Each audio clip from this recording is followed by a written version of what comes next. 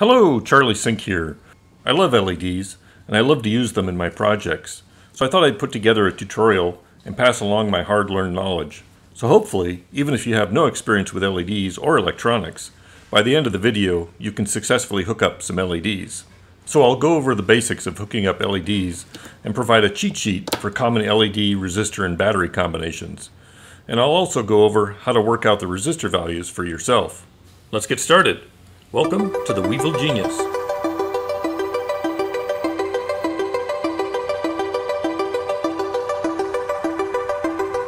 So to be successful in hooking up your LED, you need to know about a few things.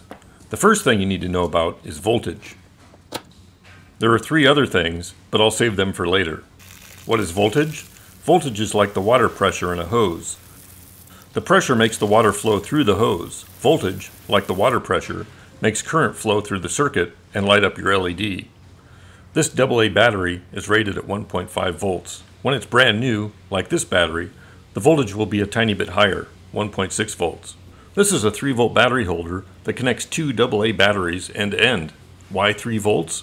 Each battery is 1.5 volts. Connect two end to end or in series in the battery holder, you just have to add 1.5 plus 1.5, and behold, 3 volts on my digital voltmeter. Well, actually 3.2 volts because the batteries are brand new and are actually 1.6 volts each. You don't have to have a voltmeter to hook up LEDs, but I highly recommend getting one. Any cheap model will do. Here is a 4 AA battery holder. It connects 4 AA batteries end to end in series and puts out 6 volts. So that's 1.5 volts plus 1.5 volts plus 1.5 volts plus 1.5 volts, which turns out to be 6 volts. Again, my batteries are brand new, so each is 1.6 volts, which actually works out to 6.4 volts on the meter, but close enough to 6 for what we're doing. This is a common, inexpensive red LED. I got it from SparkFun. The link is down in the description. LED stands for Light Emitting Diode, but you don't need to know that. What you do need to know is what voltage your LED likes to run at. This LED runs at 2 volts. Great! But how do I know that? This is the spec sheet I got from the manufacturer through SparkFun. The forward voltage is what to look for, and there it is. In between the two numbers is what you want. So 2 volts. Great. As it turns out, 2 volts is the best voltage to run this LED at. More than 2 volts and it will overheat and burn out. Less than 2 volts and it won't be bright or turn on at all. Different color and size LEDs will have different forward voltages. Always refer to the spec sheet forward voltage number. One nice thing about LEDs is you can't hurt it by hooking it up backwards. It just doesn't work. On LEDs with legs, the long leg always goes to the positive or plus side of the battery. The short leg always goes to the negative or minus side of the battery. So now what? Well, if I hook this LED up to a 1.5 volt AA battery, nothing happens. The battery voltage is too low. If I hook it up to 4 AA batteries, like this 4 AA holder, it gets a little over 6 volts. This LED is designed to run at 2 volts, 6 volts is too high, and it instantly burns out. Why did it burn out? Its internal parts overheated and failed, just like anything else that gets too hot. It really wants to run at 2 volts. So now what? Thing number 2 that's important to know about. This is a resistor. A resistor will reduce the voltage from, say, 4 AA batteries at 6 volts down to 2 volts for the LED, or even a 12 volt battery, like my old truck battery, down to 2 volts we need. How does it do that? As the name implies, it resists something that's flowing through the LED. That something is called current. Remember the hose and voltage being like water pressure in the hose? Well, current is like the actual water flowing through the hose. So the resistor restricts the flow of current to a level the LED can handle. Resistors come in a huge variety of sizes and values. Which one should be used? To help with that, I put together a cheat sheet for common low power LEDs, batteries, and resistors. Pause the video and take a screenshot and print it out if you want.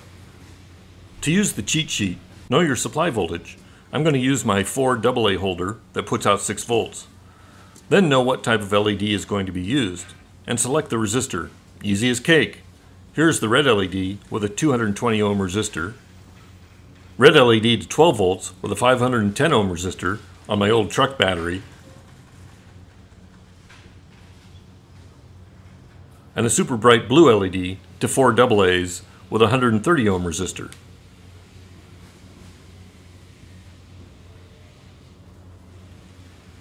Okay, great. Using the cheat sheet, you can pretty much get any low power LED to work. Maybe not at its absolute best efficiency, or at its best for a really long life, but working well enough.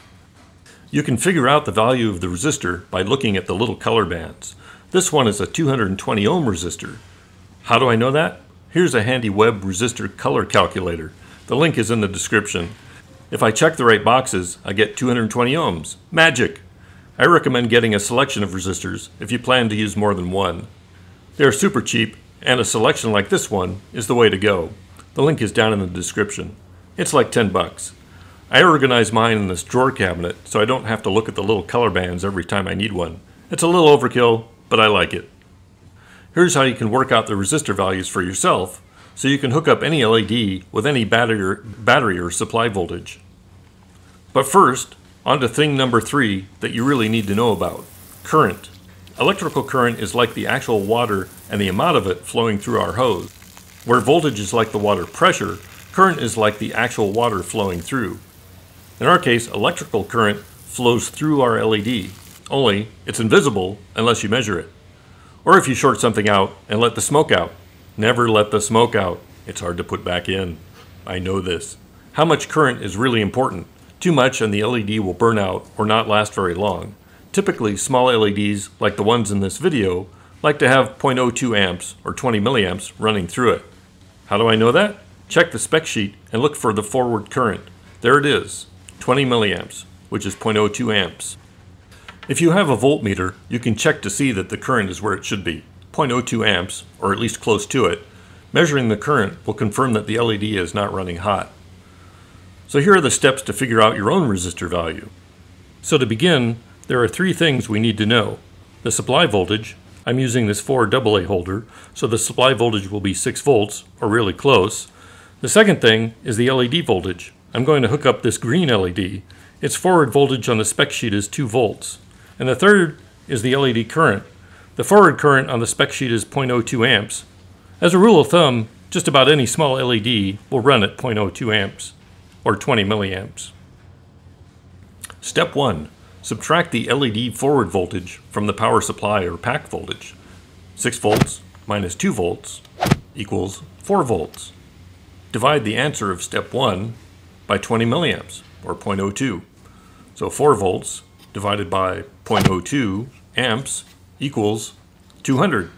So 200 ohms. And behold, that is the resistor value we need.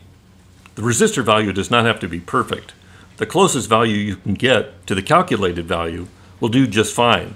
I actually don't have any 200 ohm resistors, but I do have 220 ohm ones, which are close enough for the LEDs. So let's try it out. That worked great. The LED is at maximum brightness without overheating. How do I know that? I have the digital voltmeter hooked up to read how much current is flowing through the LED. It should be very close to the forward current from the spec sheet. And look at that! It is 0.02 amps. And finally, thing number 4 you should know about: how much power or watts the resistor is going to have to handle. So any resistor will have 2 basic numbers that define it: its resistance in ohms and the power it can handle in watts. So I've been using 1/4 watt resistors in this video, and I know they will work just fine. But how do I know that? So let's work out the resistor watts. Step 1. Like before, subtract the supply voltage from the LED voltage. So 6 volts minus 2 volts equals 4 volts. Then multiply the answer, 4 volts, by the LED current, 0.02 amps. And behold, we have the answer in watts, 0.08 watts, pretty small. So 1/12 of a watt is about 0.08, so that's 1/12. To get the decimal value of the 1/12th fraction, divide 1 by 12, which is 0.08. Or pretty close. As long as the resistor watt value is greater than the calculated value, you're good to go. For watts, it's fine to ignore the exact calculated value and just go larger. Going smaller will cause the resistor to overheat and it will burn out or melt the solder connecting it to the LED. So I mentioned that any resistor will have 2 basic numbers that define it: its resistance in ohms and the power it can handle in watts. There's also a third number that states how accurately it was manufactured and how closely the stated resistance matches the actual part resistance. It's called the tolerance of the resistor, and it can be anywhere from 1% to 20%. For LEDs, any 5 to 10% resistor is fine. So that's pretty much it for this LED video tutorial.